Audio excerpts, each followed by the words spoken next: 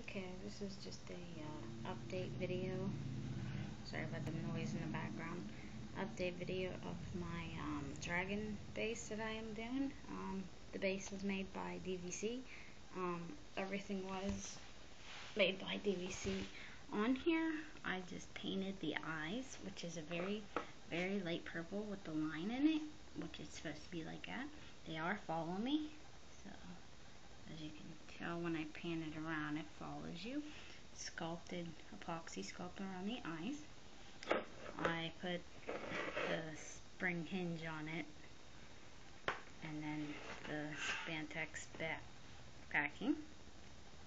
And I had to put some padding for my head because it was a little big, and around the eyes because I wear glasses. I don't want my glasses getting bumped, and then the chin thing. I put some of the material in the eyeballs so I can see, and I put it in the nose for insulation.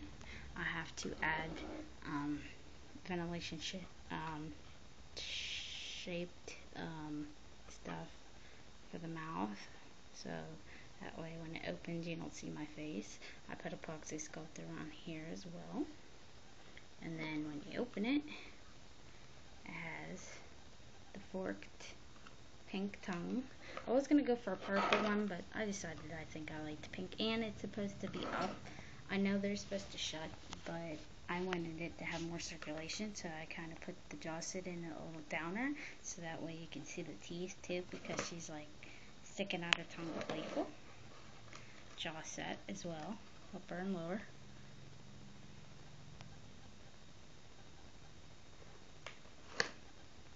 And I'll show you what it looks like so far on me.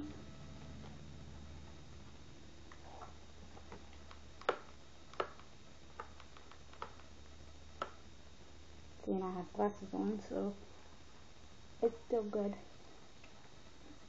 I have to add a little bit more padding.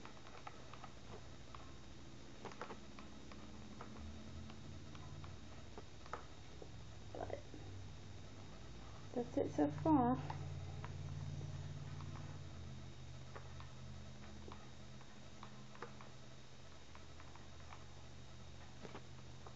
But once I have the fur on it, it looks so much better.